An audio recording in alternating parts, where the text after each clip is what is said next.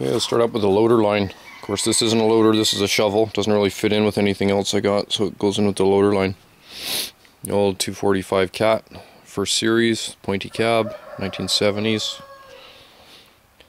941, full cab. They were a common sight up until the early 80s. 931s, 955s, 941s, 977s, and the such. Komatsu WA350. It's got nice colors. Must be the early 90s colors. And nothing special there. 950. This one's been through the ringer. I got that as a kid, way back when. Got it for free. Sent away something in a construction magazine, some survey, and they sent that out. Never even heard of them up till that time. This is probably 1984 or 5.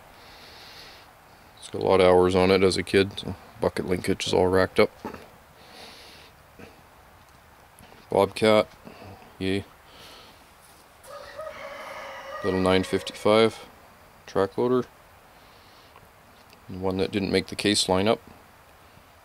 WB-W20 B model. Case had a real unique look to their loaders.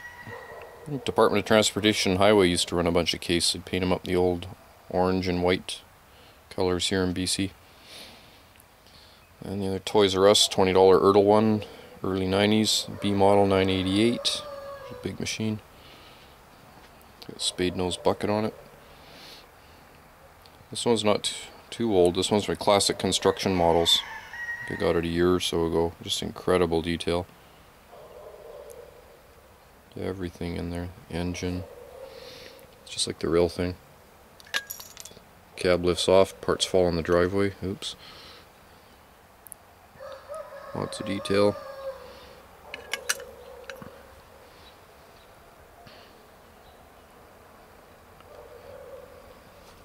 That one's nice. I only turn my favorite ones around for you.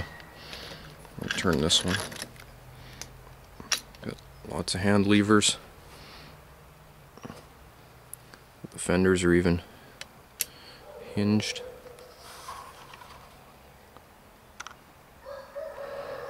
It's a nice model. You pay for them though, they're not cheap. And another Fiat Ellis. I've got the Grapple model. This is the bucket model, a sister one to that. I bought them as a set. Again, made by Old Cars from Italy company. Really good detail for back in their day. It's an FR20 model.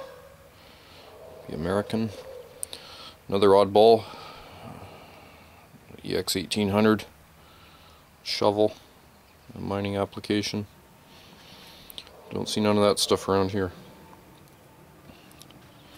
And sort of a loader, a backhoe loader, old John Deere 310, mid 70s, late 70s, all plastic, put together kit by Ertl.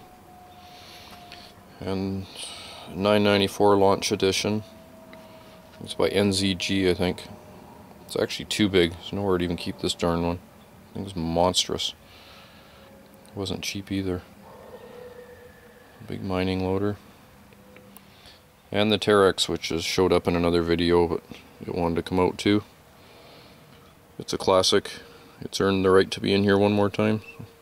Okay. So today's brought to you by Loaders.